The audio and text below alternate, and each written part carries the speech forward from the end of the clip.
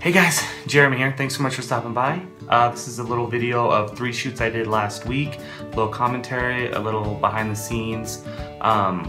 Like, comment, subscribe. It's a longer video, so thanks for staying tuned, and hope to see you soon.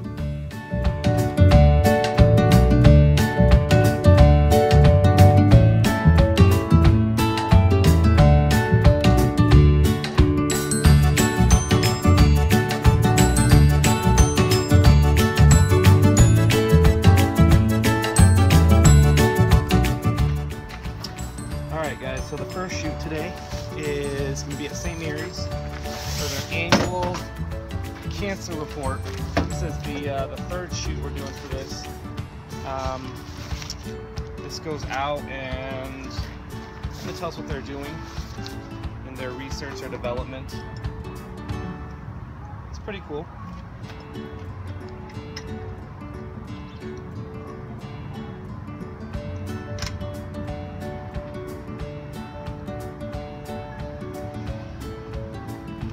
So right now we're setting up the Rapid Box Duo.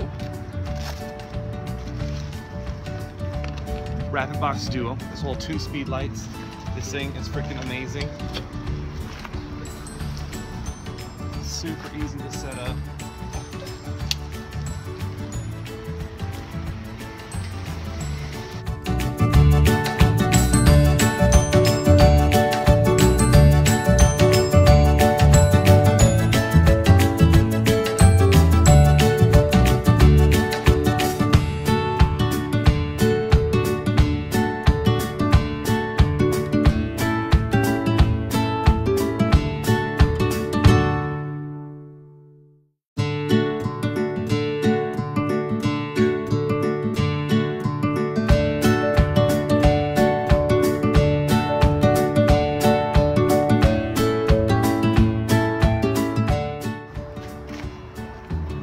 So in our bag here, we have a couple speed lights. I'm using the, I don't know how to say it, 600 RTs, which work with the Canon system, and I have the Canon system. I don't have it no more.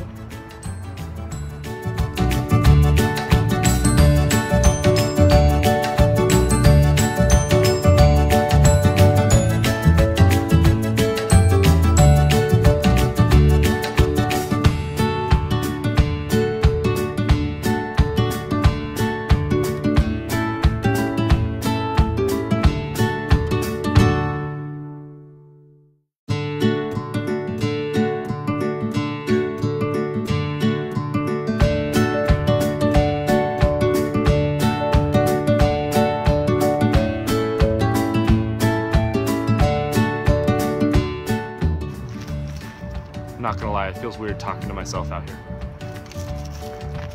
So we're gonna use a spider belt. I use a spider belt instead of any traditional neck straps, in conjunction with the spider hand strap, which is freaking awesome. Canon used to make them. I don't even think they make theirs anymore. I think they discontinued it. But Spider has our holster system that's kind of wrapped around. Amazing stuff. If you guys need any reviews on anything, let me know. I'll do a special review on that. I've seen a ton online already, which is how I learned about things. But I'm happy to do one from my point of view, only if you guys want to see it. And since this is like my second video ever, that you guys haven't existed yet. There's like nobody. It's just who I think is watching me. Which is a little sad, actually. Alright, so I shoot with the Canon 5D Mark III, dual slots in this bad boy. I shoot to both slots at the same time.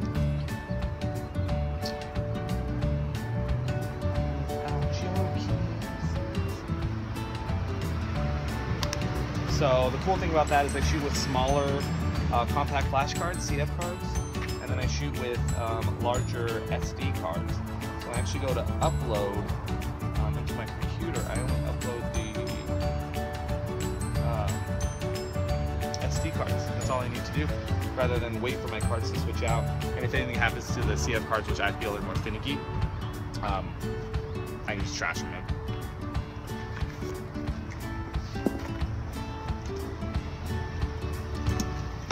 Boom. So we're getting this on here.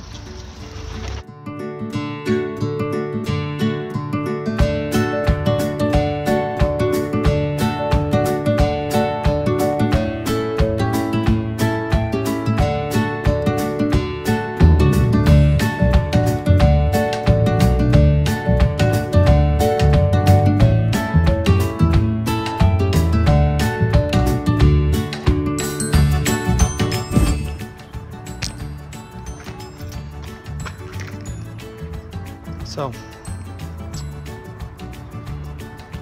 fairly easy shoot today. We're going to be shooting with a cyber knife, which you guys will see in a bit. Not exactly sure how it works. Maybe I'll have them explain it while they're there. They've told me a few times, but I'm just not that good at listening to things or remembering. It's time to go in. That's what she said. So, the only problem I've had with this what's called Rapid Box Duo so far is the little tripod holder thing loosens itself as we walk. If you notice, I haven't touched it when we set it up. It was straight up. And it feels tight, but then it loosens itself off the weight of the Rapid Box itself. So I'm not sure if that's my thing or if it's this thing. If you have one, let me know if you have the same problems. I'm probably not going to email them on something so small. I'll wait for something big to have into it and then give a few questions, but it's not something I would send in just for that. If you do tight enough, it should be fine. Alright guys, so here's a little bit of behind the scenes. Instead of doing the full audio, I thought I'd just do a little recording at the end. This is a commercial shoot for St. Mary's, so this is the third time we've done it, so I've kind of seen what they've wanted out of this shoot, so that's kind of what we're going for. So we have the patient and we have our doctor. These do have a connection with each other already, so I wanted to use that. So this simple start to the shoot is just to kind of get them warmed up.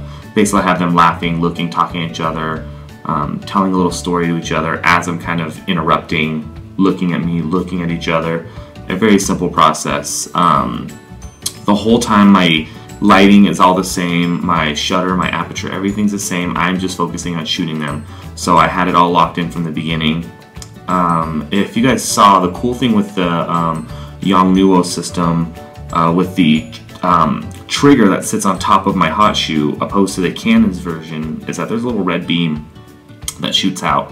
This red beam is to help with focus, especially at night, which is amazing. Canon doesn't have one on theirs for some reason. So this alone is amazing, and it's like a third of the price, so it's great. So we're shooting them, again, different location. The machine is behind them, the cyber something machine is behind them. And my focus is kind of the room, trying to get away from little signs in the background. I'm shooting fairly tight with a 35mm here, and I'm angling all my shots to the right, so I'm tilting my hand down to the right just a little bit to give it more of that commercial look. I just like it better, and I'm shooting everything at, I want to say f2 or f2.8 to blur out the background just a little bit. My style of shooting is non-stop talking, joking, laughing. As you can see, I'm fairly quick. I know what I need to get. At this point, I've probably already gotten what I needed. Now I'm just trying to use up their time.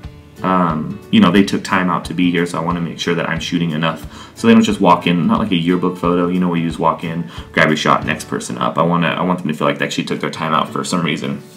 Right now we're just doing some individual headshots of the doctor. We'll do some of the patient. We'll see where they add this to the book. Some of these shots will make it, some won't. It's a lot of shooting, a lot of editing, and then littles to be used. So we'll keep it kind of simple. I'll let you guys kind of watch the rest of this, and I'll get back to you on the next shoot.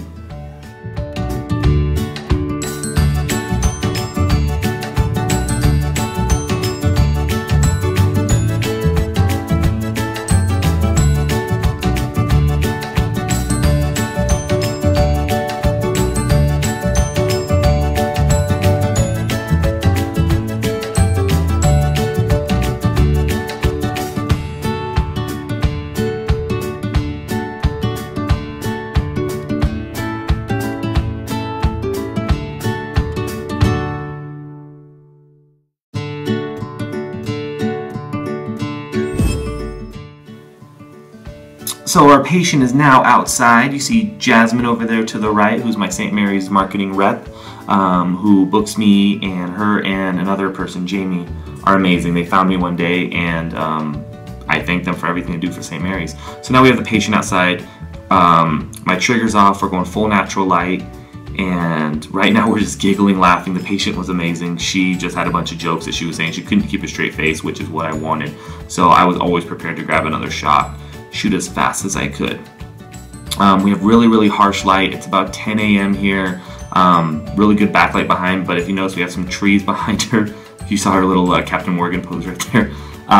We have trees behind her, which I'm using to hide the sun. Posing her a little bit here to kind of get her into an angle that I need. And again, I'm still going very commercial, so I'm using maybe the top of that fountain, shooting through the trees to the hospital in the back. If you weren't from Reno, you would have no idea where this location is, and that's exactly what I wanted. But the people that go here that are looking at the book would know exactly where this is. Amazing plaza right side of the hospital, and this is just the area behind them. Again, I'm using the tree now. I'm getting more green. Shooting her straight on, just a nice headshots. I'm using a 50 mil Sigma 1.4, super sharp, super awesome. Shooting at f2 again to blur out that background to focus on my subject.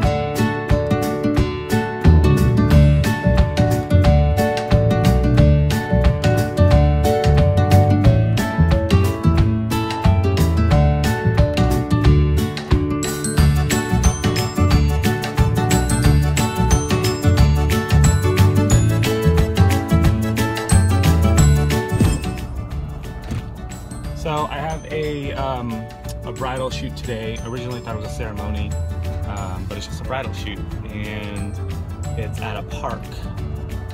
Washoe County, we have to have a permit to shoot. If you have the intent to sell, then you have to get a permit. So I haven't had one in like 2 years, simply for the reason that nobody enforces it. I used to buy one. The first 3 years I bought one every year. It's only $150 a year, it's not much. But every time I go, nobody would ask me for it. Simple as that. But today, since I don't know if it's a bridal shoot or a ceremony, I don't want to take the risk of not being able to shoot them or causing a scene or something like that. So I'm going to buy one today, so I will be legit for 1 whole year, and I hope they ask me for it. I hope. Yeah, so that's where we're headed now.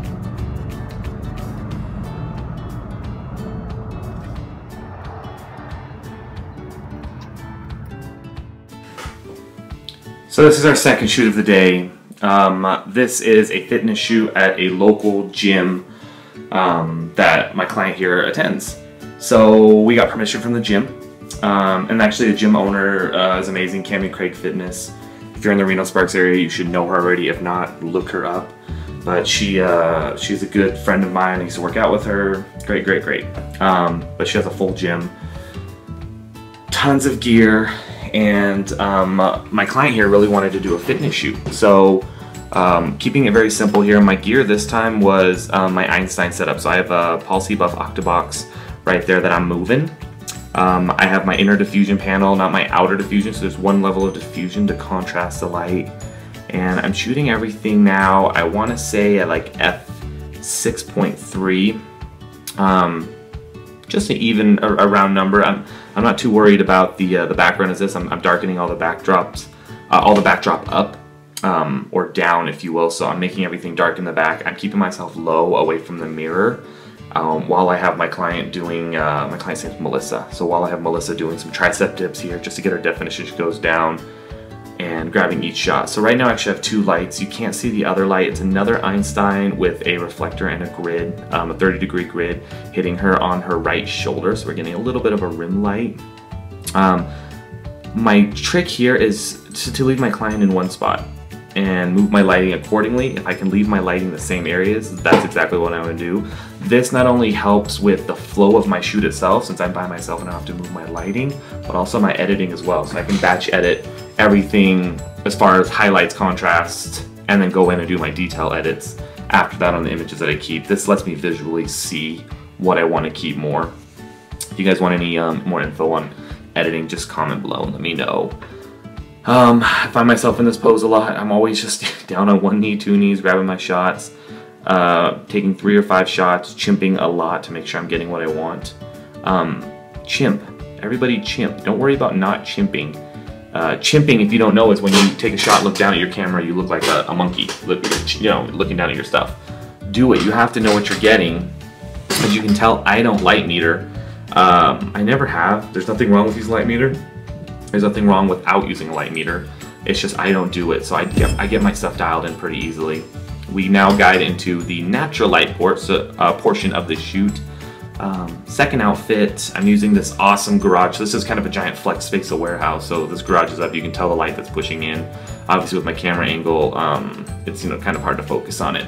But right now we're just kind of playing with her clothing, making sure everything looks good. She wanted to focus a lot on back shots, so you're gonna see a lot of back shot stuff on this.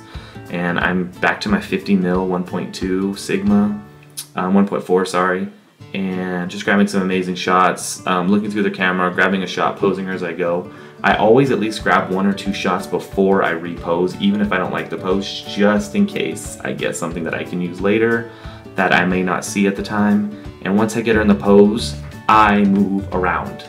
It's so important that I'm doing a lot of moving, changing my angles, getting low, getting high, and not standing straight up and grabbing the shot from my eye level, which I see a lot of photographers do when I watch them. They just kind of stick at one level, and that really kind of limits your images per se. And just going down and shooting up on somebody is going to change the whole feel of an image. It makes it a little more epic.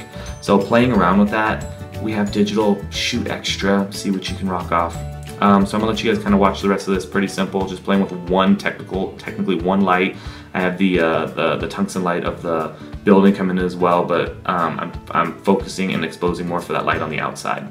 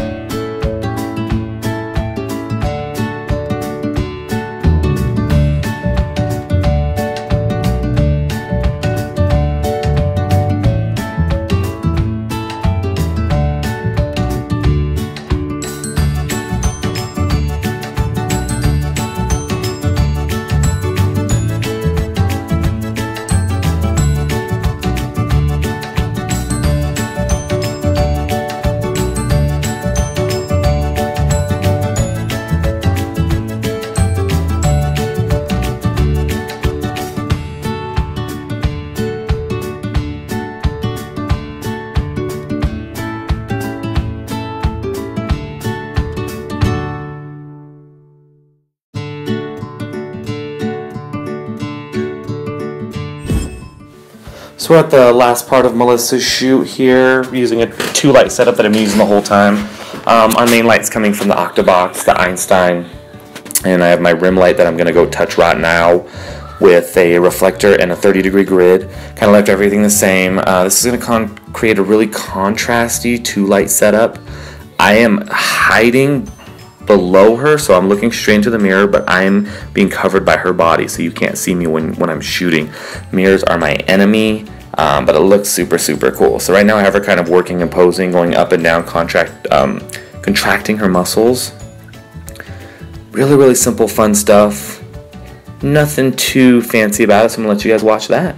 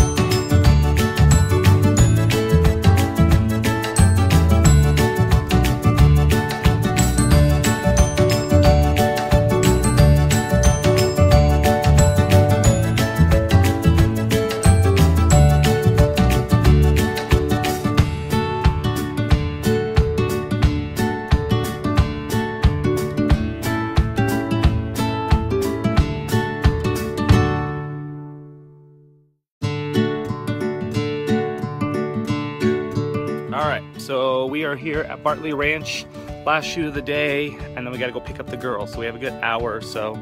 So they're driving down, should be behind me somewhere. Bartley Ranch is awesome, because now I have a photography permit that I've always had. So at the photography permit place, we have a lot of photographers in Reno. there's probably like 20 permits that people have purchased, and I promise you more than 20 people have shot at these parks. Looks like that's them. More will commence in a second. Looking forward to recording. So the last shoot of the day, this was probably the funnest shoot, super easy. I just mesh well with couples. I think shooting 2 people together and then of course shooting individuals is just really easy. So this location is called Bartley Ranch. It's in Reno.